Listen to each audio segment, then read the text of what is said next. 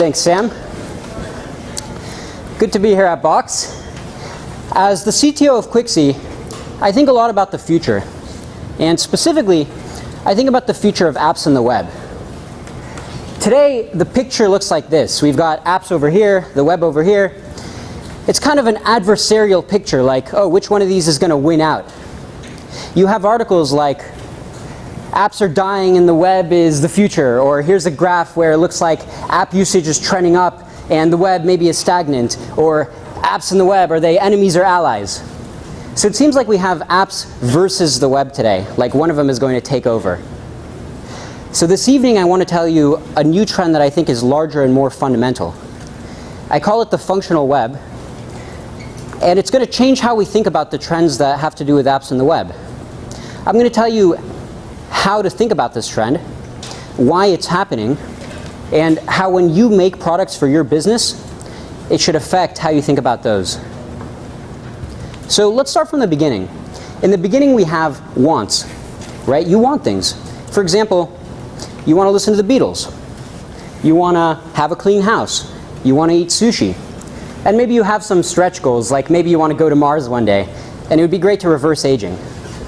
So we want all these things. To get what you want, we build technology. Technology helps us get what we want. For example, if you want a clean house, you can use a broom, you can use a mop, you can use a vacuum cleaner. All these different technologies to do the same function of having a clean house, the same thing you want. Now, if you want to go to Mars or reverse aging, it's a lot harder. In fact, it's not really feasible with today's technology. If you just look at the set of technologically feasible wants, then those are called the functions of present-day technology.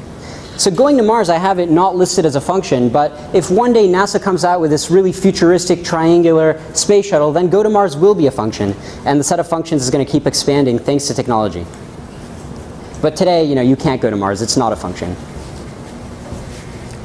All right, well, some technologies have more than one function. I mean, what is this? This is a 4-function calculator, right? It has 4 functions. It can add, subtract, multiply, and divide. Okay, look at a paperclip. A paperclip can hold your papers together. It can also press reset buttons. Or even the broom from before. Sure, you can use it for having a clean house, but it can also extend your reach. Okay, so where does that leave the web? How does the web fit into this picture of wants and technologies? Well, in the 90s, the web started out as a technology with these things called web servers, these computers that lived everywhere around the world, and they had files on them. And the web would let you access people's files anywhere you were through the internet. So the web fell into this technology category in the 90s. Now, just like a paperclip has more than one function, so does the web. The web actually has a whole space of functions.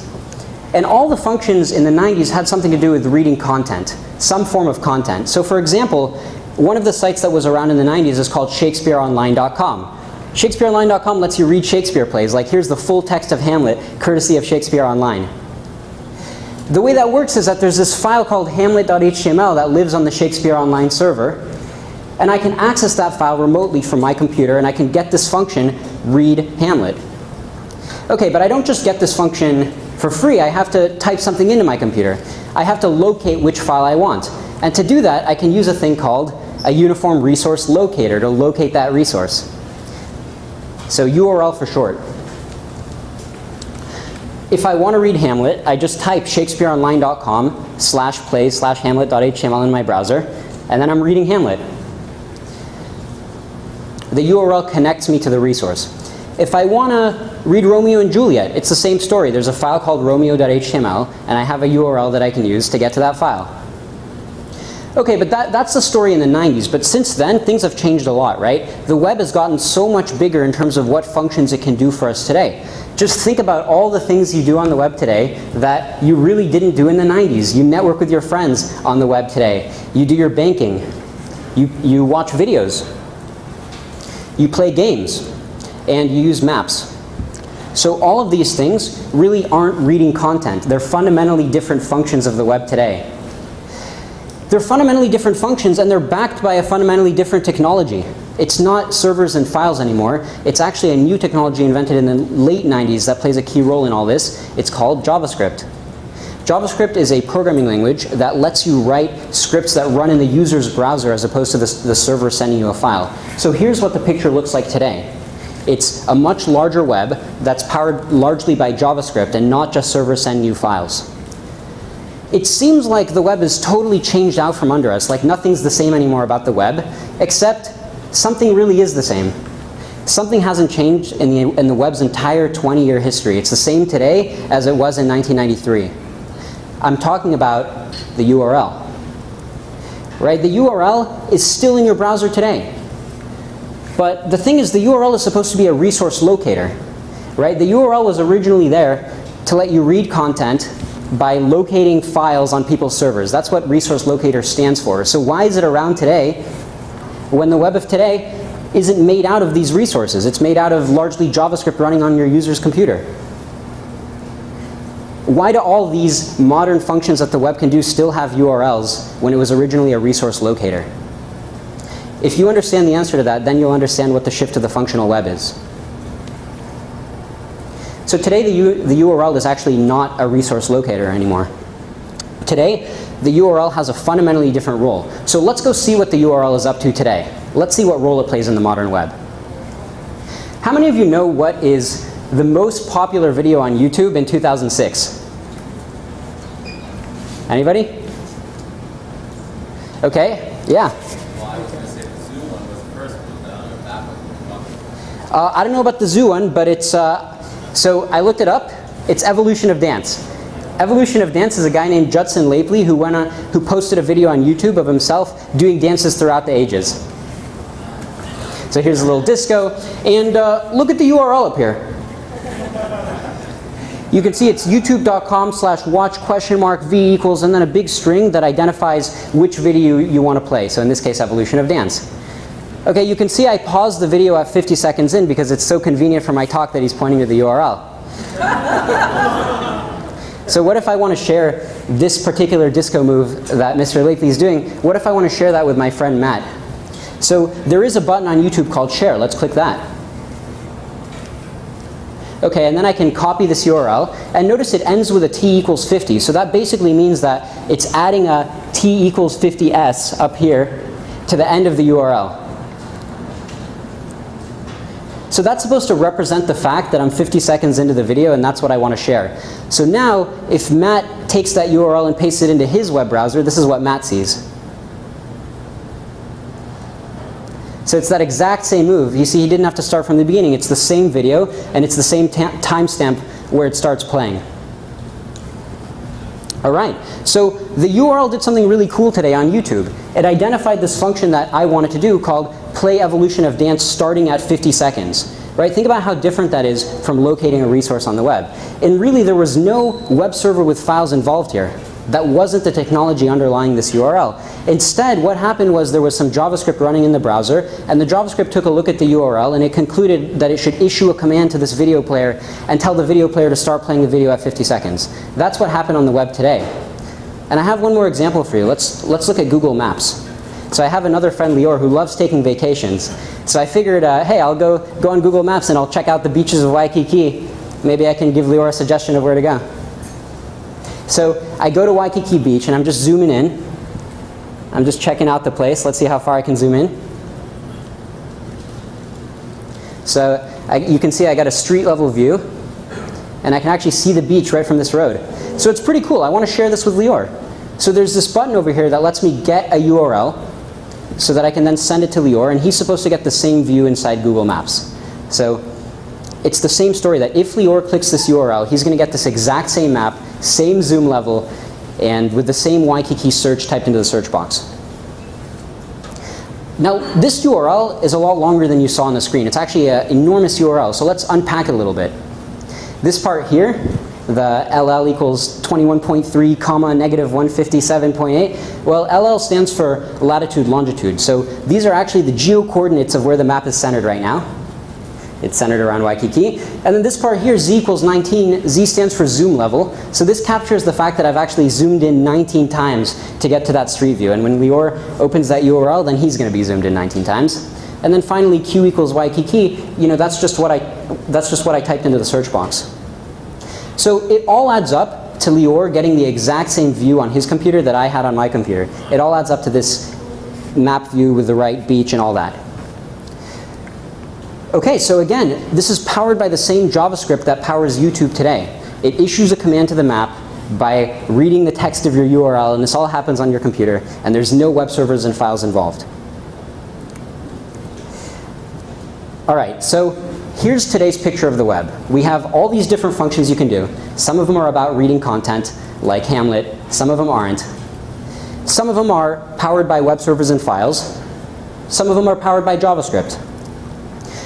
The paradigm shift that I want you to consider is to look at the right side of this picture and group all the technology together and just think about that as the technological web. It's the set of technologies that powers these URL-driven functions, no matter what they are. Right? So if you do that, you get a fundamental shift. You get a less technology-centric view of the web. You start to think about the web in terms of functions rather than in terms of technology. The URL stops being a resource locator, which is something very bound to the technology of servers and files, and then instead the URL becomes a function identifier. If you can make that shift, then you've understood the functional web. The functional web is the web of functions, where URLs function as function identifiers. So the functional web is this new model. Does that mean that apps just lose and the web wins? Or where does that leave apps? Well, actually, I think the picture is a little different. So first of all, what are apps? Apps are technologies. Apps are pieces of software that can run on lots of different platforms. For example, you've got iPhone apps, Android apps, iPad apps, apps for your laptop, apps for your desktop, even apps for your car. They're pieces of software that can run on any platform. So here's where apps fit into the picture. They're a type of technology. And if you look at the functions that apps have, they're pretty cool functions. Like you can find restaurants, you can record your voice, you can throw birds at pigs, and you can listen to Rihanna. So all these different functions that apps do, they seem like cool functions, and they seem like they're outside of the functional web, though. I want to tell you a story that actually apps are part of the functional web, the same way that websites are. Who likes karaoke? All right, maybe about half of you. I like karaoke, and actually, after the talk, if you guys want to put on some Backstreet Boys, I can do another performance. So last Friday, I wanted to go karaoke somewhere near my new apartment. So I took out my Android phone, and I just searched for karaoke on my Yelp app. So I wanted to go with a friend, so I called up Matt, and I said, "Hey Matt, you want to go karaoke tonight?" And Matt has an iPhone. And Matt says, "Yeah, sure, where do you want to go?" And I'm looking at my Yelp results, and I'm like, "I don't know, help me pick." And Matt says, "Okay, what are the options?" So I say, "Well, just open Yelp and search for karaoke, and you'll see them." So Matt does that. He opens Yelp, he searches for karaoke. And then Matt says, "Oh, here's a cool place. How about this place, Mervin's Lounge? It has 4 stars. It looks like a cool place." And then I say, "Wait, Mervin's Lounge? I don't even see that as one of the options. What are you talking about?" So it turns out that Matt was looking at a different set of Yelp results for me, because I was actually I was looking for Yelp near my house, and then Matt ended up looking for Yelp near his house.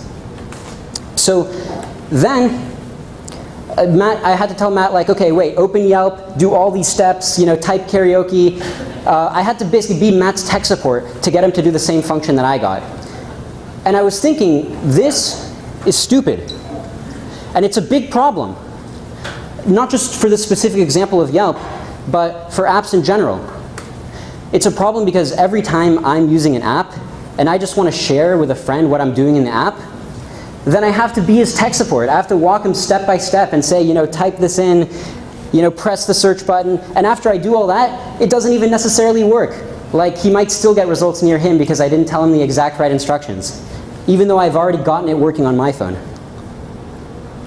So I was thinking about the functional web, and I was thinking, why doesn't this just have a URL You know, I would love to just send Matt some URL and have him load up the exact same thing in his phone that I see in my phone, even though he's on Android and I'm on iPhone, and we're both, I mean, I'm on Android, he's on iPhone, we're both using native apps. Okay, so I was thinking, you know, this function that Yelp has, find karaoke near Liron, it would be great to just put it on the functional web and give it a URL. And then I remembered, wait a minute, Yelp has a website. I use it all the time. You can just search karaoke on Yelp's website, right? And when you do that, you actually get a URL right here.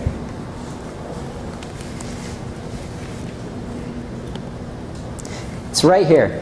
So this URL, the fact that it exists and the fact that it captures the function of searching Yelp for karaoke, so that proves that Yelp is on the functional web.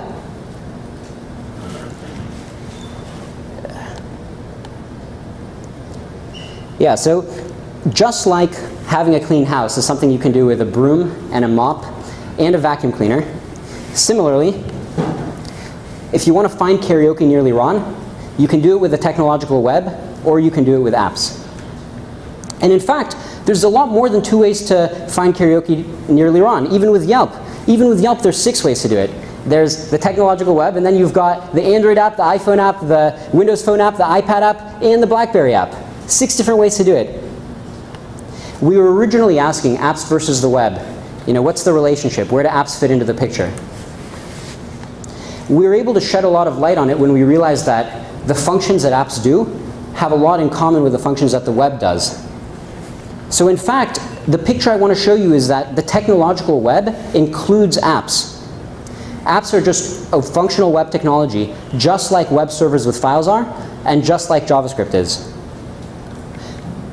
That means that when I was talking with Matt on the phone, and I had this function that I wanted to send to Matt, then I should have been able to just text him this URL. I should have just been able to say, like, hey Matt, click here. And then he clicks on it, and then the URL takes him directly into Yelp. That's really what should have happened today. We have the technology to do that. But that didn't happen today. Today what happens is one of 2 things. So if I really had sent Matt this link, then it would have opened in his mobile Safari. Right? It would have opened in a web browser. And the web browser is inferior, because on the web browser, then you have all these extra user interface elements on the top, right? You've got the back button and all these things, and it also feels less snappy. It's a different experience, and it's not as good as the app. So we don't really like that.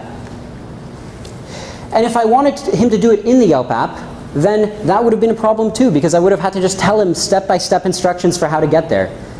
So there's really no way to just straightforwardly map a URL, have an app access a URL today. Even though the web and apps are doing the same functions, only the web seems to be supporting this idea of opening URLs in general. So it raises the question of, why is that? Why has the web had a 20-year history with a lot of success of opening URLs, and then apps never got on board? Even though there's so many reasons that they should both be doing it, only the web is doing it. What's the deal? And the answer is just that apps aren't even trying to do it. Apps never try to do it, and the web actually has to try. It actually takes effort for the web to do it. So when you're on hamlet.html, it actually used to not take that much effort. In the old days, if you wanted hamlet.html to be part of a URL, all you had to do was drag hamlet.html into the plays folder of your web server's directory tree. That's all you had to do, and then you'd get this nice URL for free. But now this is what YouTube has to do if they want t equals 50s. If they want that to open the video at 50 seconds, it's not as easy as dragging and dropping a file. They actually have to write code. They have to write JavaScript code that looks at the URL, figures out that 50 is the time you want to start at, and then commands the video player, write some sort of code to say, okay, video player, you got to start at 50 seconds on the page. This is a conscious effort that websites are doing today, and the reason they're doing it is because URLs are so useful. It's a general fact about the functional web that if you want to make a good functional URL, and if you want to make it easy for your users, then that takes hard development work. The web knows that today. But today it's time for apps to become better citizens of the functional web by doing the same kind of URL opening.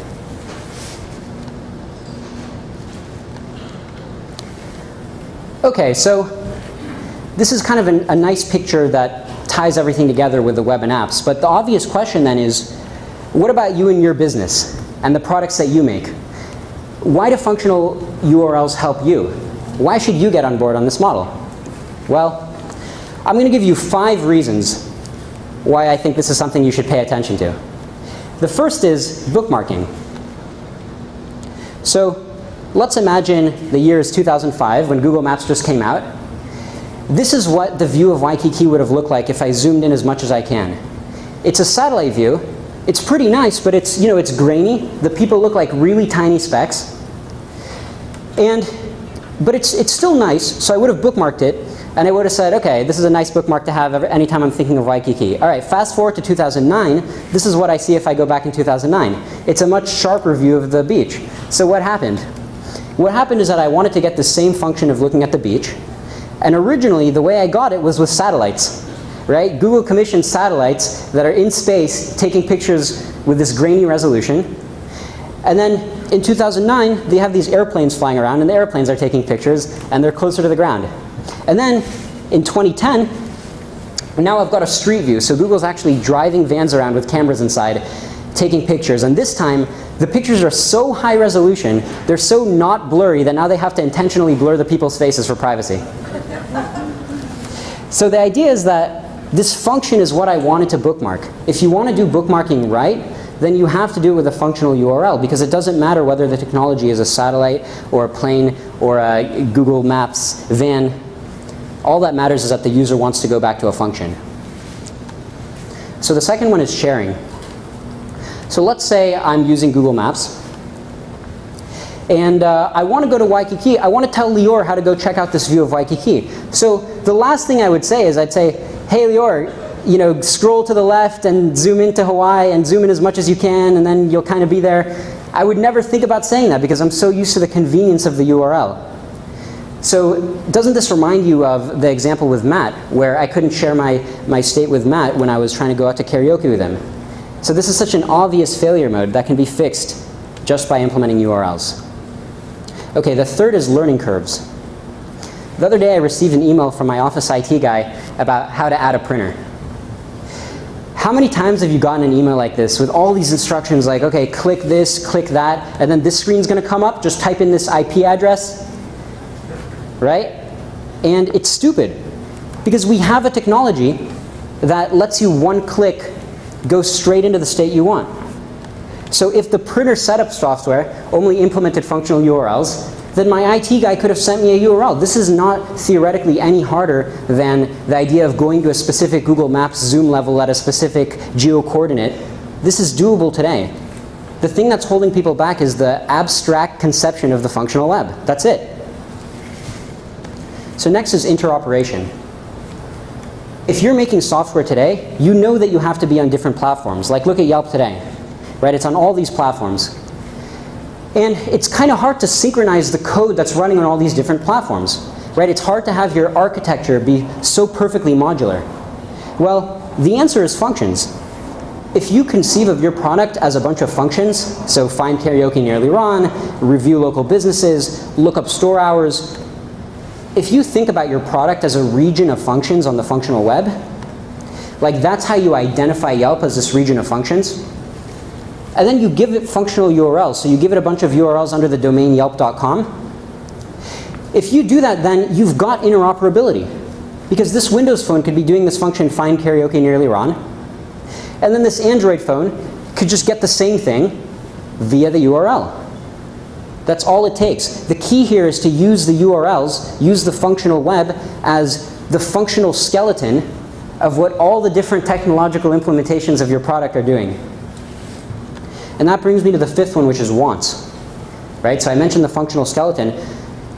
You don't really care about technology. You care about what your consumers want. And users don't care about technology, right? When Google Maps started using a street view and driving vans around, I didn't get pissed off. I was like, this is great. This is better. Thanks. Right? And your technology is bound to change. Right now, maybe you've got a laptop accessing Yelp. Well, Google Glass is coming out. Maybe you'll use that to access Yelp. Or maybe we'll even get neural implants and we'll just have Yelp in our brains. right? All that stuff can happen and it seems hard to predict. The thing is though that wants change a lot more slowly than technology. Wants are relatively invariant and wants are what matter, which means functions are what matter. When you're thinking about how to conceptualize your product and architect it for different platforms, it's this idea of functions capturing wants that makes it a useful concept. So 5 reasons why functional URLs are good for you and your business. You've got bookmarking, sharing, learning curves, interoperation, and then wants. If you can get all these things, that's going to help your business. Now, I should say, some businesses are already kind of on board with this. Actually, I happen to know that Box is doing a great job of using functional URLs in their apps, and I've seen it. The reason I'm still bringing this up, though, is number one, it's not that common. So most apps actually don't do this. And then number two, the apps that are doing it are kind of rolling their own functional web implementations. They're taking it upon themselves to connect the technology to the functions in whatever schema is convenient for them at the time. There's no global standard for it. So I can tell you that at Quixey, search engine for apps, we're thinking a lot about how to standardize this idea of the web being made out of functions and how different apps can have a uniform way of accessing those functions using URLs. So apps on the web are not really in conflict after all. In fact, apps on the web are converging. So it's not about, oh, the apps are going to take over, the web is going to take over, or, oh, you should use apps because it's going to drive more eyeballs, right? Those are relatively small trends. The big trend is the growth of the functional web. The big trend is about how apps on the web both are growing the functional web by incorporating other technologies into the technological web. The other day I went on Domino's.com because I wanted to order a pizza.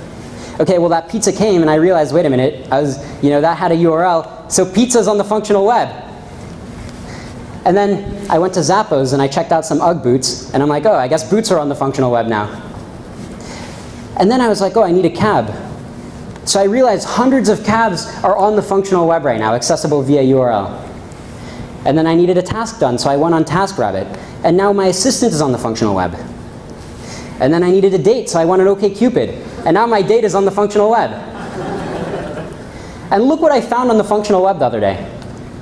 It's a 1.2 million year old Acheulean-era flint hand axe.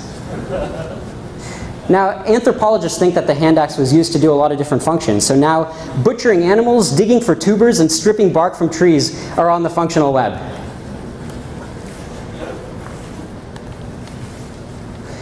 The real trend is that the functional web is growing.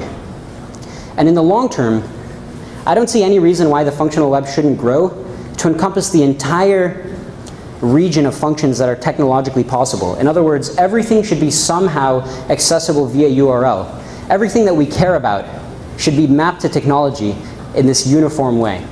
So, the functional web is a useful idea in order to understand trends. It's useful in order to understand how to work URLs into your product. If you understand this view in terms of wants and technologies of how your product should work, then you're going to understand a trend that I think has already been going on for a couple decades, and I think it's going to continue for decades to come. The rise of the functional web. Thanks a lot. I'll be happy to take your questions.